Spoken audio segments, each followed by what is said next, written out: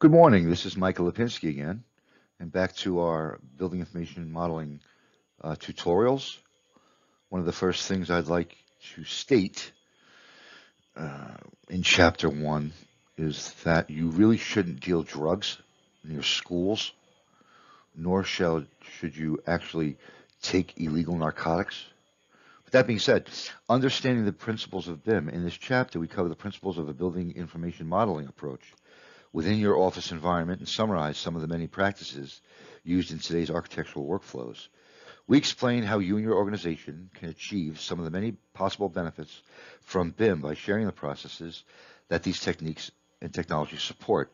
As you'll see, these practices are orientated to industry BIM uses that provide advantages such as more thoroughly explored design concepts, better coordinated documentation, and better executed construction methods. In this chapter, you will learn to focus your investment in BIM, understand a BIM workflow, leverage BIM processes. The fundamentals of BIM approach. Building information modeling is an integrated, model-centric methodology that delivers validated and coordinated knowledge about a building project through planning, design, construction, and operation. When this collaborative interdisciplinary approach is optimized, it can improve an organization's operations. BIM provides designers, contractors, and owners with a process to improve decision-making, quality, and timeliness. At the core of this BIM approach are model-centric workflows, geometric and data models that support project education, execution, and asset lifecycle management. These workflows determine the methodology for creating data-rich geometries, integrated deliverables, and a model-based process to develop projects from planning through the operation and management lifecycle phases. BIM can be defined through technology processes, its governance through standardization, and people. The technology system is central to the process of creating, storing, and using models. With processes, the success of BIM requires all stakeholders in the project ecosystem to follow a series of steps, both as individuals and as a team. Ultimately, the users of these techniques and technologies are committed to improving their design process by successfully integrating both geometry and data. To succeed with these practices in this environment, a business must make fundamental changes to the way it operates, whether by moving into a new market or by changing its methods of operation. It requires an alignment of the organization's activities relating to its people, processes, and technology with its business strategy and vision. Through collaboration and data management during an asset's lifecycle, sharing information efficiently and effectively can support better integration and interoperability among all project stakeholders. Along with this data comes the possibility of integrated analysis.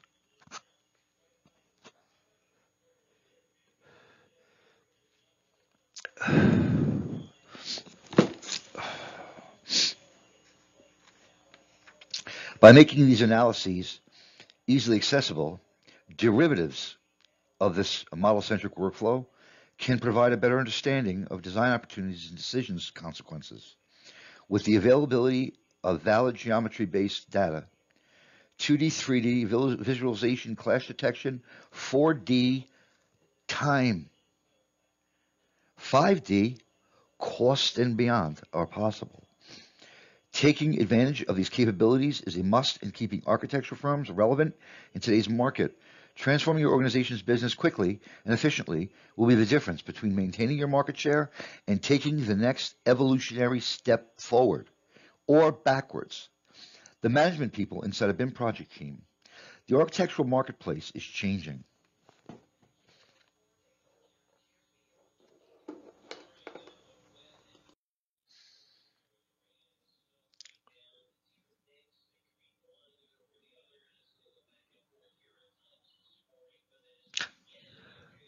Some of your organization's leadership may be aware of this change and are organizing BIM teams and resources to better anticipate new processes.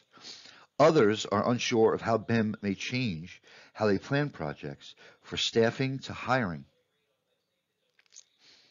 When looking to acquire BIM skilled staff, savvy firms look for process experience in their new hires and no longer solely focus on hiring those with tool expertise. The primary factor is always professional experience, but knowledge of a BIM workflow supports these professional skills very well. When planning project staffing, architectural firms generally focus on deliverables produced by a project hierarchy of managers, designers, engineers, interns, and draftspeople. BIM roles and responsibilities are based on the availability within the project team rather than composing the best fit based on model-based workflows. This does not constitute a project problem as much as it decreases efficiency in two ways. Roles and responsibilities are not clearly defined, and team members may adjust to BIM project needs during the project. Managers who are making staffing decisions may not have the resources to judge BIM experience level or tool process skill sets other than hearsay or previous projects experience with similar circumstances. BIM managers have a better understanding of these capabilities, but do not generally make staffing decisions for projects. There may be project managers who know to confer with BIM managers over this need at project startup. However, this is uncommon.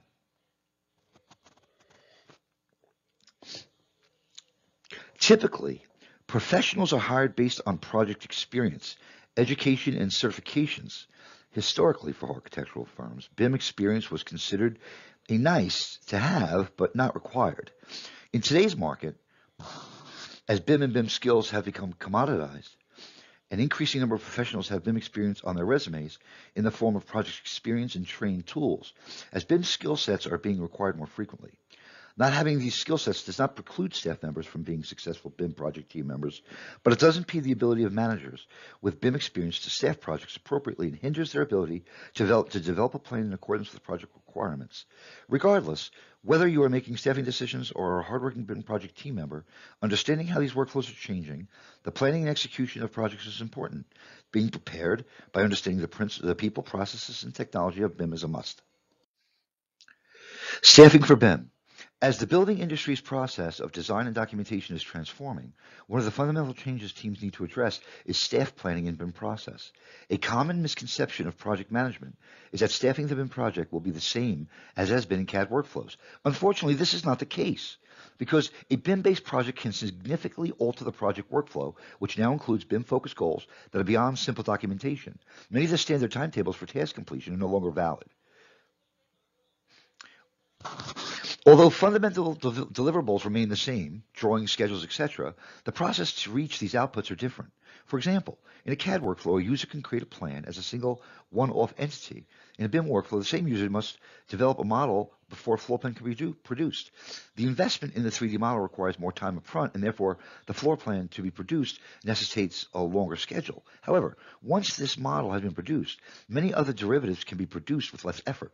As a model is developed, the ability to generate accurate and precise drawing schedules and analysis is made expedient because it is derived from the developed model. To leverage this workflow, the staff and processes must take into account the gathering of momentum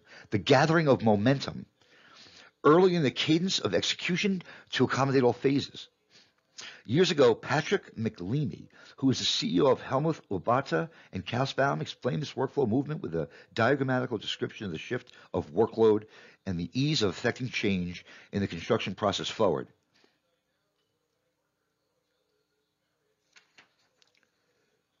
Another important aspect of a BIM workflow is its ability to leverage decisions earlier in the process.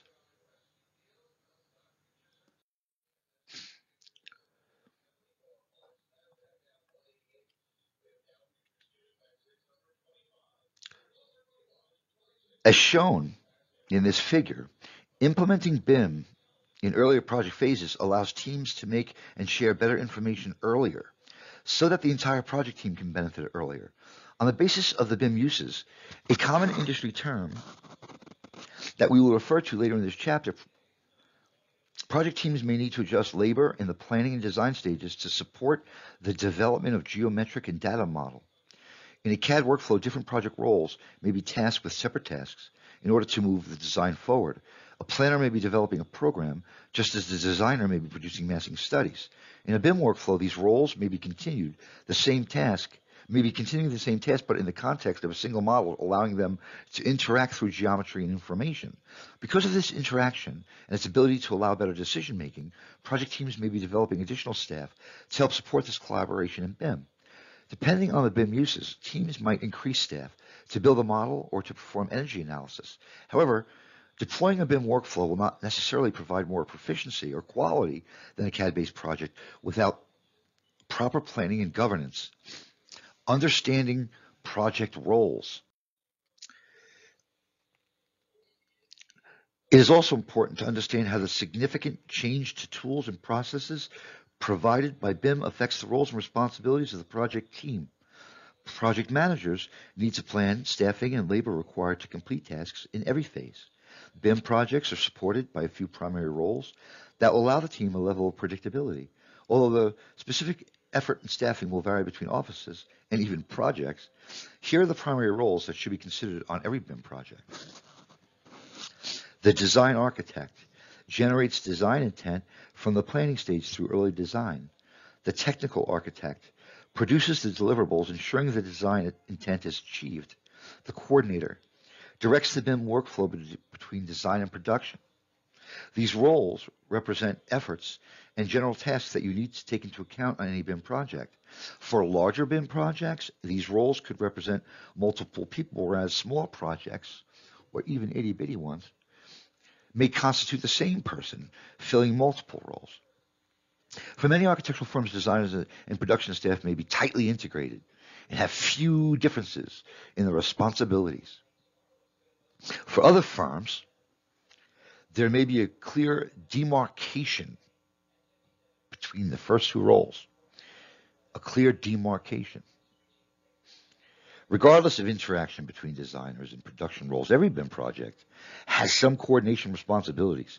We will not explore each of these in more detail and discuss how these roles